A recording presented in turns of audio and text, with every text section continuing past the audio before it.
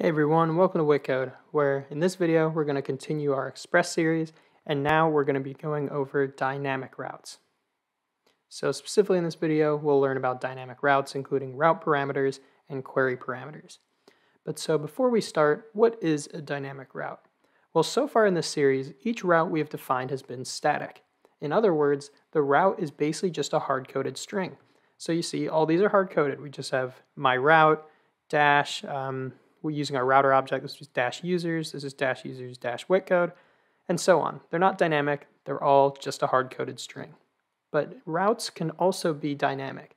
For example, say we had a page that listed all the registered users on our application at dash users. So say we go to dash users here, and this returns a list of all the profiles of each user registered on our application.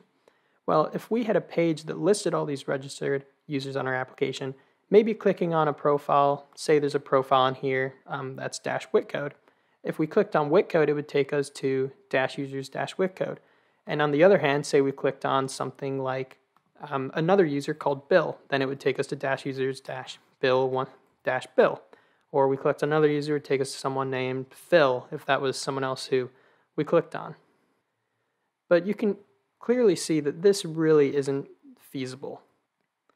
As if we had to create a route for each user, that would just take forever and it just doesn't really make any sense.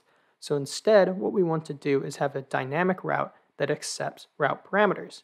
So now it would basically be whatever profile you click on, then that username will get placed here instead of just a hard-coded URL. And so again, once again, to do this, we can make a dynamic route by making a route that accepts route parameters.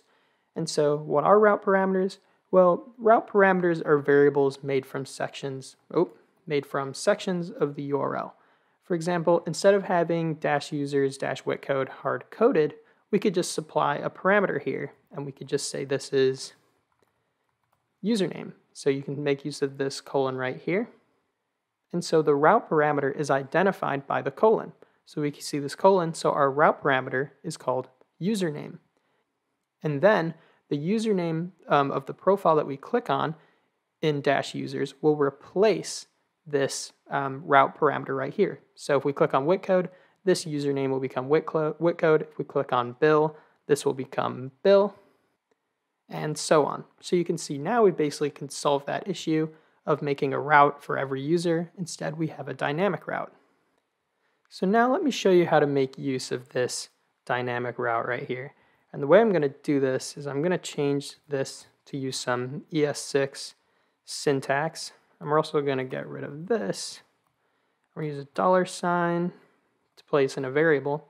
And what we're going to type in here is, you'll see this, I'll go over this more in a second, but request.params.username.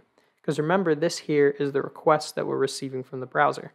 And now let's go into this and let's type in dash users dash WittCode. We get this is WittCode's profile.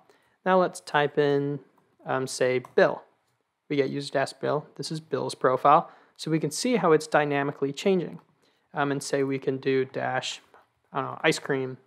This is ice cream's profile. And we can further see this too with our dev tools and go to network. Let me type this in again. And we can see we have a get request to dash users dash ice cream.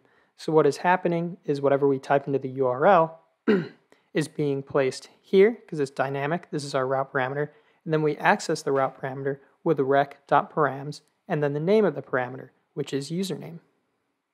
So in this code here, the contents of the URL are being sent back in a response to the client accessing the web page.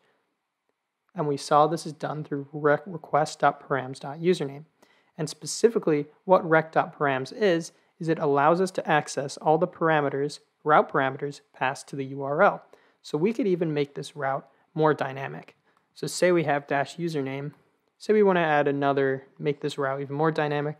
And let's have fave, like channel, like fave YouTube channel. And we could say this is someone's profile and their favorite YouTube, I spell it right, channel is, and we can do new lines because of this ES6 syntax, and their favorite YouTube channel is WittCode, of course, or no, not just that, but getting ahead of myself, req.params.fave channel. So we've got two route parameters now. We've got one here, we've got one here. And so this will say this is, and it'll be whatever is passing URL, and their favorite YouTube channel is this right here. So now let's see this in action. So we got ice cream, and their favorite YouTube channel is, of course, WittCode. So now we get, this is ice cream's profile, and their favorite YouTube channel is WittCode. Or say we could do Bruce, and their favorite YouTube channel is, I don't know, that one everyone likes, Mr. Beast. So we could say this is Bruce's profile, and their favorite YouTube channel is Mr. Beast. So once again, going back in here, so request.params, this is a req.params right here, is an object that contains the keys passed to the route. So for example, it'll contain the keys username and fave channel, and therefore we can access these by request.params.username and request.params.fave channel. But so now we've talked about route parameters, but now what about query parameters? Because route parameters aren't the only thing we can access using Express. We can also access query parameters. And what query parameters are, they're kind of similar to route parameters, but what they are is an extension of a website's URL that contains information such as queries or user preferences versus route parameters, which is something more permanent like the actual user's profile. And when it comes to the structure of query parameters are in key value pairs and always come after a question mark, and they're separated by an ampersand.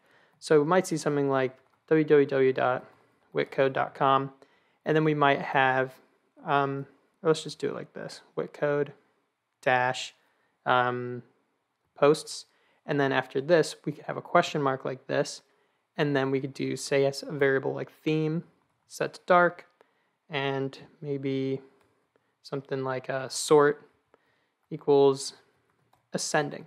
So we've got two query parameters here. We've got theme and we've got sort. And you know they're query parameters because they come after this question mark. And we know there's two because they're separated always by an ampersand right here. And this is the key of the query parameter, which is theme, and this is the value, which is dark. And similarly, this is the value, or the key here, sort, and this is the value, ascending. And so to access query parameters is very similar to the way we were accessing our route parameters. So they're accessed by req, but instead of params, req.query, and then the key of the query parameter. So using a URL similar to this, we can access req.query.theme similarly by, let me change this. Actually, let me do it in here, and I'll change this to be that nice syntax as well. And let's just say whatever was put in. So it's req.query, and then we're going to pass in, let's just pass in one right now. Let's pass in theme. And now, I'm over here.